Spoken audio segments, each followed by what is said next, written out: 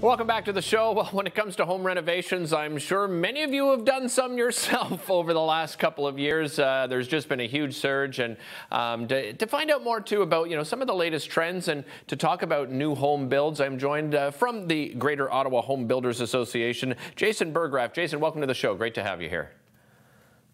Hi, Derek. Thanks so much for the opportunity to chat today. Jason, just remind people at home what the association is for, what you do at the Greater Home Builders Association. Sure. We represent home builders, renovators, land developers, everyone who's involved in residential construction and professional renovation here in Ottawa. We really promote affordability, quality, and choice for consumers. But I really like to classify what we work at as working for home owners who are 10, 20 years down the road, people who aren't even thinking about buying homes yet. We've got a plan for them. We want to make sure everyone has a home moving forward. So we like to focus on the future of home building. Yeah, I'm glad you mentioned that, Jason, because I think there's a lot of young people. I have a 16-year-old and a 21-year-old, and I think they see it as almost an impossibility for them. When they look into the future, I mean, they haven't even began a career yet, and they're still, they're already worrying about something like that. Tell us a little bit about how the association can help with those sort of things, and especially when it comes to affordability. So what we really promote is making sure that there's enough supply come down the pike, that the housing policies at the municipal level, at the provincial level, at the federal level, all allow for enough home building to match our growing population. Ottawa has 400,000 new people that are going to join the city in the next 25 years. And we want to make sure that there's enough homes for everyone. What has the impact of the pandemic been on new home builds and renovations? For new home builds, it's been not so bad. I mean, the sales and building has remained steady. There's about a 2-week pause in activity as people kind of figured out what the health and safety rules would be. But after that, it was gangbusters again, as people have seen. Prices have continued to escalate and the supply is low. Renovations was a bit harder because, of course, you're in somebody's home. You want to make sure that you're protecting them, that you're protecting yourself and your tradespeople that are coming into work. So it took a bit more adjustment, but after a little bit, people have kind of gotten back into it, and renovations are going gangbusters again in Ottawa as well. So, Ottawa, I argue, is got the hottest market in the country for housing activity overall.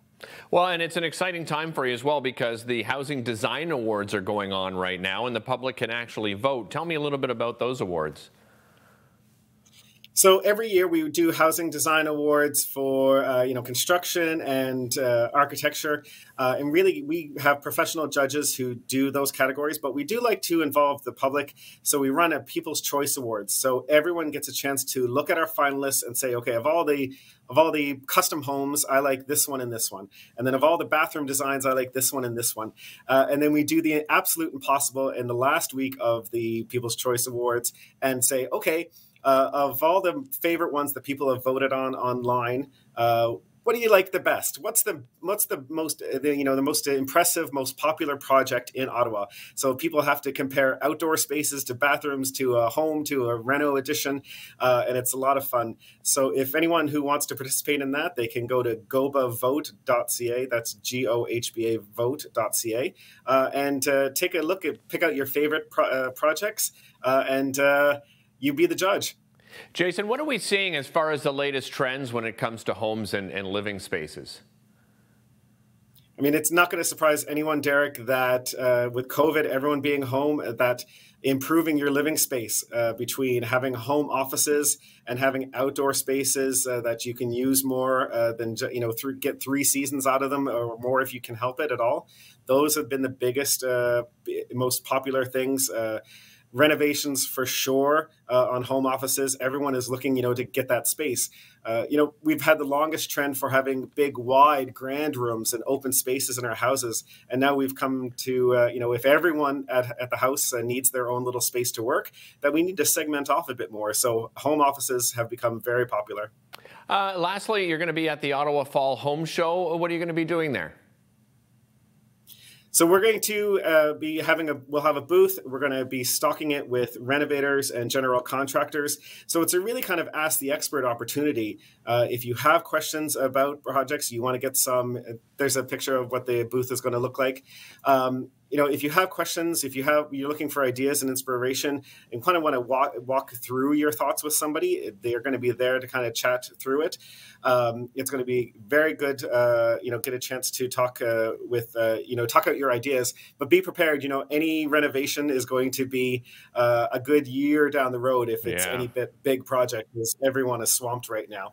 Yeah, and we just showed that Reno tour, that 2021 Reno tour, and I was on the site last night. And if anybody wants to see some of the most incredible renovations you're going to see, I suggest that they visit the website and have a look. Jason, thanks so much for joining us. Really appreciate it.